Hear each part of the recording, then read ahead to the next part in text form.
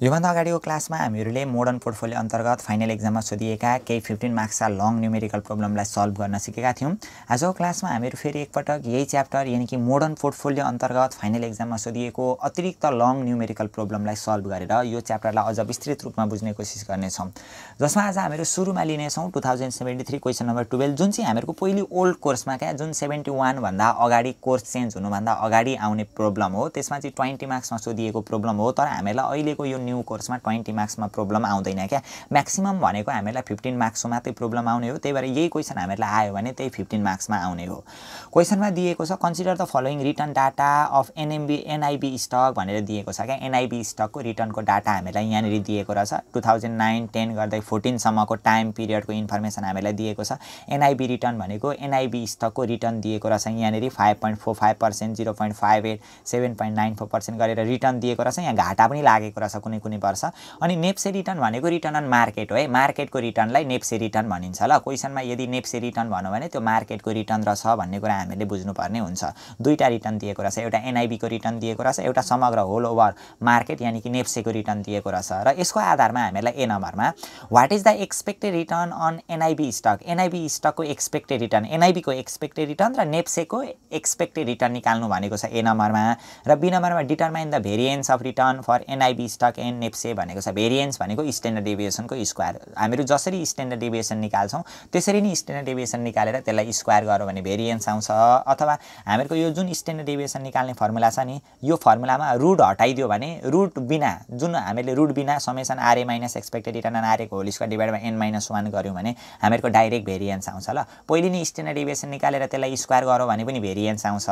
अथवा direct variance of NIB stock भनिदिने अनि यो रुट बिना अरु मात्रै एप्लाई गरिदिने, डाइरेक्ट हामीहरूको त्यही नै भेरिएन्स हुन्छ ल। अब हामीहरू फर्स्टमा त्यही कुरा लेख्छौं यहाँनिर calculation of expected return and variance of NIB stock and NEPSE भनेको क्या। नेप्से भनेको मार्केट हो, यसलाई एम ले डिनोट गरिन्छ। एनआईबी लाई एन ले मात्रै डिनोट गरिदिने, जसले गर्दा भरे हामीलाई यहाँनिर डिनोट गर्ने काममा पनि सजिलो हुन्छ। इयर दिएको छ 9 10 11 12 13 14 भनेको जम्मा 9 10 11 12 13 14 1 2 3 4 5 6 6 वटा वर्षको इन्फर्मेसन दिएको रहेछ। एन भनेको हामीहरूको 6 भइहाल्यो। एनआईबी को रिटर्न दिएकै छ, त्यसलाई सार्यौं हामीले। अनि मार्केट यानि कि नेप्सेको रिटर्न दिएको छ, त्यसलाई पनि सार्यौं हामीले। अब हामीलाई त एक्सपेक्टेड रिटर्न निकाल्नु भनेको छ नि त। एक्सपेक्टेड रिटर्न निकाल्ने फर्मुला सम्झिने क्या। एउटा प्रोबेबिलिटी डिस्ट्रिब्युसन दिएको आधारमा on the basis of probability distribution, त्यो एउटा फर्मुला छ। अर्को भनेको टाइम पिरियड दिएको आधारमा। अहिले त हामीलाई हिस्टोरिकल डाटा यानि कि इयरली दिएको छ नि त, टाइम पिरियडको आधारमा निकाल्नु पर्ने छ। त्यही भएर समेसन आरए का पनि एन हुन्छ। जुन रिटर्न दिएको छ नि एनआईबी र नेप्सेको, त्यसलाई सम गर्नु पर्यो, जोड्नु पर्यो। अनि एन ले डिभाइड गर्ने बित्तिकै एक्सपेक्टेड रिटर्न आउँदो रहेछ। फर्मुला पहिले यहाँनिर एप्लाई गरिदिइहाल्ने क्या। ए नम्बरमा हामीलाई सोधेको थियो expected return on stock A stock NIB भनिदिने। Expected return on stock NIB लाई एन ले डिनोट गरिदिने। गर्नका लागि जुन एनआईबी को रिटर्न दिएको छ त्यसलाई जोड्नु पर्यो, सम गर्नु पर्यो। सबै गर्ने 5.45 प्लस 0.58 7.94 प्लस यो अनि यो माइनस छ नि त, माइनस यो गर्नु पर्यो अनि प्लस यो गर्नु पर्यो। सबै गर्दाखेरि 38.13 आउँदो रहेछ। समेसन आरएन का पनि एन गर्दा 6.36 आउँदो रहेछ एनआईबी को हैन।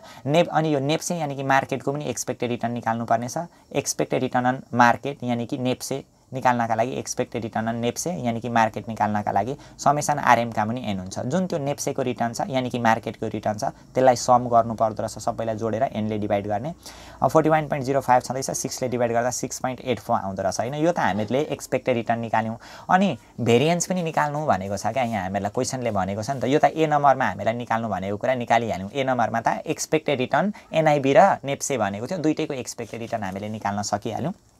अब बी नम्बरमा गएर डिटरमाइन द भेरिएन्स, भेरिएन्स निकाल्नु भनेको छ। भेरिएन्स भनेको स्ट्यान्डर्ड डेभिएसनको स्क्वायर हो। अथवा स्ट्यान्डर्ड डेभिएसन निकाल्न जुन फर्मुला हाल्थ्यौं त्यसमा रुट हटाइदिने हो भने भेरिएन्स आउँछ। अब के चाहिने रहेछ त, RA minus expected return on RA. जस्तै हामीहरूको यो एनआईबी को भेरिएन्स निकाल्नका लागि नि भेरिएन्स अफ एनआईबी निकाल्नका लागि के चाहिँदो रहेछ फर्मुला, रुट बिनाको standard डेभिएसनको formula RN minus expected return on RN को whole square divide by an minus 1। अब RN minus expected return on RN को होल स्क्वायर चाहियो। त्यही भएर RN minus expected return on RN को होल स्क्वायर एउटा कोलम बनाउने। अनि मार्केटको भेरिएन्स निकाल्नका लागि RM minus expected return on RM को होल स्क्वायर त्यो एउटा बनाउने। अब आरएन भनेको के हो त, यो आरएन भनेको यहाँ आकै छ नि, यो प्रत्येक आरएन हो क्या। अनि एक्सपेक्टेड रिटर्न अन आरएन भनेको 6.36 आएको छ नि 5.45 मा 6.36 घटाउने जति आउँछ त्यसको स्क्वायर गर्ने 0.83 आउँदो रहेछ अर्को आरएन भनेको कति छ 0.58 मा 6.36 घटाउने त्यसको स्क्वायर गर्ने प्रत्येक गर्दै जाने मार्केटको पनि यानी कि नेप्सेको पनि त्यसरी नै गर्ने नेप्सेको गर्ने पनि तरिका एउटै हो यहाँनेरि RM minus expected return on RM को होल स्क्वायर आरएम भनेको यहाँ दिएकै छ 9.68 हैन एक्सपेक्टेड रिटर्न अन आरएम भनेको कति दिएको छ एक्सपेक्टेड रिटर्न अन आरएम भनेको 6.84 दिएको छ 9.68 माइनस 6.84 हैन आरएम भनेको 9.68 एक्सपेक्टेड रिटर्न अन आरएम भनेको 6.84 को होल स्क्वायर घटाएर होल स्क्वायर गर्ने आकोलाई यहाँनिर लेख्ने अर्को आरएम भनेको 1.76 मा यो घटाइदिने फेरि त्यसको होल स्क्वायर गर्ने प्रत्येक गर्ने अनि तिनीहरुलाई सबैलाई आकोलाई summation RM minus expected return on RM यो जुन RM minus expected return on RM को होल स्क्वायर छ यसलाई सम गर्दिने यहाँ पनि RN minus expected return on RN को होल स्क्वायर छ यसलाई पनि सम गरेर निकाल्ने हैन अब यहाँ भन्दा पछाडी भेरिएन्स लगाइदिने variance of NIB stock NIB को भेरिएन्स निकाल्नका लागि भेरिएन्स भनेको भार अथवा भेरिएन्स भनेको स्ट्यान्डर्ड डेभिएसन को स्क्वायर एन यसरी यसले पनि डिनोट गर्दा हुन्छ भेरिएन्स अफ एनआईबी स्टक भनेर यसरी भार एन भन्दा पनि भयो निकाल्ने फर्मुला त्यही हो जुन रुट छ त्यो रुटलाई हटाइदिने बाँकी रहेको RN minus expected return on RN यो ए को ठाउँमा एन देख्नु पर्यो whole square divide by an minus 1 त्यही लगाइदिने यो निक्लेकै छ हामीहरुको यहाँनेरि हैन सबै डिवाइड बाइ एन भनेको 6 माइनस 1 गर्दाखेरि यो आइहाल्यो त्यसरी नि नेप्से यानी कि मार्केटको पनि त्यसरी नि गर्ने त्यो पनि आइहाल्छ ल यो स्ट्यान्डर्ड डेभिएसन पनि हामीले एनआईबी र नेप्सेको निकाल्यौं त्यहाँभन्दा पछाडी हामीलाई के भनेको छ त यहाँनेरि भने क्याल्कुलेट द बेटा coefficient of NIB stock NEPSE भनेको मार्केट हो मार्केटको बेटा निकाली राख्नु पर्दैन मार्केटको बेटा जहिले पनि 1 हुन्छ एउटा कुरा ख्याल गर्ने ल थाहा थियो होला कतिपयलाई थाहा थिएन भने पनि नेप्से भनेको मार्केट हो मार्केटको बेटा जहिले पनि मार्केटको बेटा 1 हुन्छ त्यो चाहिँ हामीले निकाली राख्नु पर्दैन अब यो एनआईबी स्टक को त निकाल्नु पर्यो एनआईबी को त त्यही भएर यहाँ के भन्नु क्याल्कुलेट द बेटा कोएफिसिएन्ट अफ एनआईबी स्टक हैन हामीलाई कोही बेला स्टक ए र मार्केट दिएको हुन्छ मार्केटको 1 हुन्छ स्टक ए को बेटा निकाल्नु भन्छ अहिले हामीलाई के भनेर दिएको छ एउटा नेप्से भनेको मार्केट दियो अर्को एनआईबी दियो मार्केटको निकाल्नु परेन एनआईबी को बेटा चाहिँ हामीले निकाल्नु पर्ने हुन्छ क्या यदि क्वेशनले सोधेको खण्डमा अब बेटा कोएफिसिएन्ट निकाल्ने फर्मुला के हो बेटा coefficient of stock A BA निकाल्ने फर्मुला कोभेरिएन्स चाहिँदो रहेछ के को कोभेरिएन्स स्टक ए र मार्केट दियो भने स्टक ए र मार्केटको कोभेरिएन्स चाहिँदो रहेछ अहिले त एनएमबी र नेप्से दिएको छ नि त त्यही भएर कोभेरिएन्स बिट्विन एनएमबी के एनआईबी दिएको छ हामीलाई एनआईबी दिएको छ हैन एनआईबी को र नेप्से को कोभेरिएन्स चाहियो डिवाइडेड बाइ नेप्से को स्ट्यान्डर्ड डेभिएसन को स्क्वायर आयो हैन नेप्से भनेको मार्केट त्यो लामो जिगज्याग तरिकाले नबुझौं कोभेरिएन्स बिट्विन एनएन मार्केट एन भनेको स्टक एन दिएको छ अहिले एनआईबी दिएको छ नि त हैन कोभेरिएन्स NN market divide by standard deviation मार्केटको square गर्नु पर्दो रहेछ ल यो फर्मुला त्यही भएर कोभेरिएन्स निकाल्नु पर्यो मार्केटको स्ट्यान्डर्ड डेभिएसनको स्ट्यान्डर्ड डेभिएसनको स्क्वायर भनेकै भेरिएन्स हो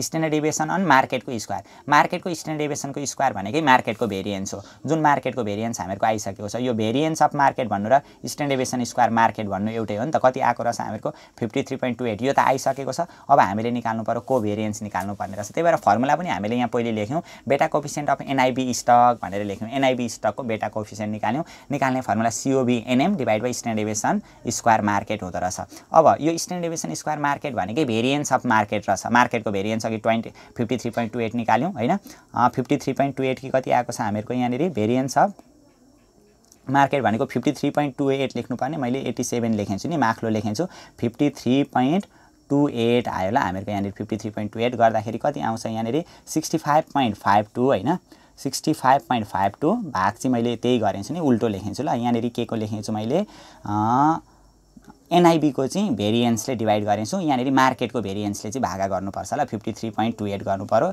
यति गर्दाखेरि 1.23 आउने रहेछ 65.52 यो एकछिनमा हामीहरु निकाल्छौं 65.52 डिवाइडेड बाइ 53.28 गर्दाखेरि हामीहरुको कति आउँछ त्यसो गर्दा 1.229 भनेको 1.23 हो त्यसरी निकाल्न सक्छौं अब यो कोभेरिएन्स चाहिँ हामीले निकाल्नु पर्ने हुन्छ अब कोभेरिएन्स निकाल्नका लागि के गर्नु पर्यो त भन्दा यहाँ हामीहरुको फर्मुला छ नि कोभेरिएन्स बिट्विन ए र बी को निकाल्नका लागि RA minus expected return on RA R B minus expected return on R B हुन्थ्यो अब अहिले एनआईबी स्टक र मार्केटको निकाल्नु पर्ने छ त्यही भएर RN minus expected return on RN अनि RM minus expected return on RM हो त्यो त निकाल्नु पर्यो नि त हामीहरुको कोभेरिएन्स बिट्विन एनआईबी र मार्केटको निकाल्नका लागि RN minus expected return on RN RM minus expected return on RM को divided by whole divided by n - 1 हुँदो रहेछ यो दुईटा निकाल्नु पर्यो त्यही भएर rn minus expected return on rn rm minus expected return on rm छुट्टा छुट्टै निकाल्ने त्यो दुईटालाई गुणा गर्दिने यहाँनेरि गुणा गरिसकेपछि त्यसलाई के गर्दिने समेसन हो त्यो गरिदिने आउँछ भ्यालु अनि यहाँनेरि गर्नु पर्यो। अब यो RN minus expected return on RN निकाल्न त हामीले बुझिराख्नु पर्दैन होला।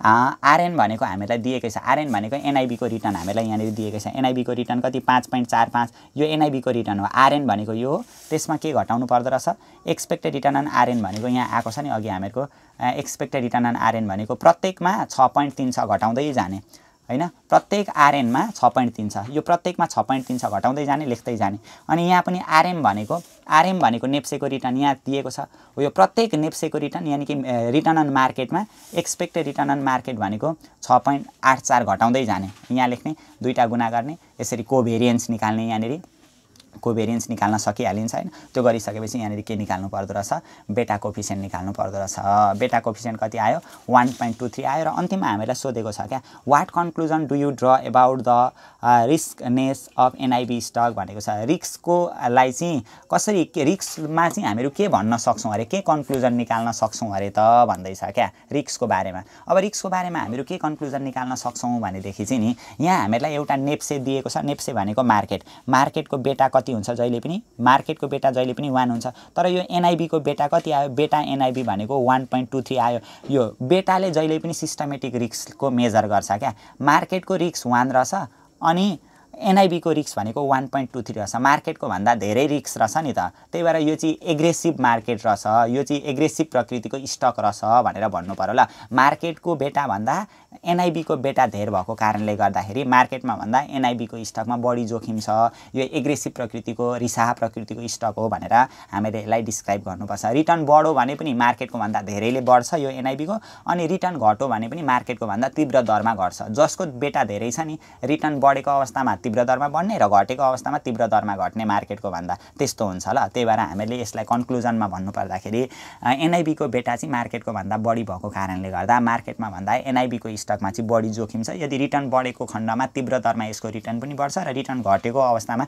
यसको रिटर्न पनि तीव्र दरमा घट्छ, त्यही भएर यसमा बढी जोखिम छ भनेर हामीले अन्तिममा कन्क्लुजन पनि दिनुपर्ने हुन्छ। यो चाहिँ हामीलाई पहिले त्यो ओल्ड कोर्समा 20 मार्क्समा आएको प्रब्लम हो। यही प्रब्लम हामीलाई आयो यदि भनेदेखि हामीलाई चाहिँ 15 मार्क्समा मात्रै सोध्छ।